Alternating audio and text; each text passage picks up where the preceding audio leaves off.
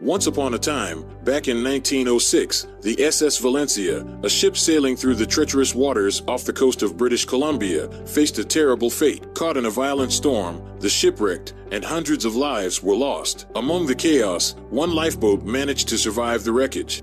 But here's where it gets eerie. The lifeboat, despite being equipped to hold many passengers, was found with its gruesome cargo, the frozen bodies of only 7 crew members. The rest vanished without a trace.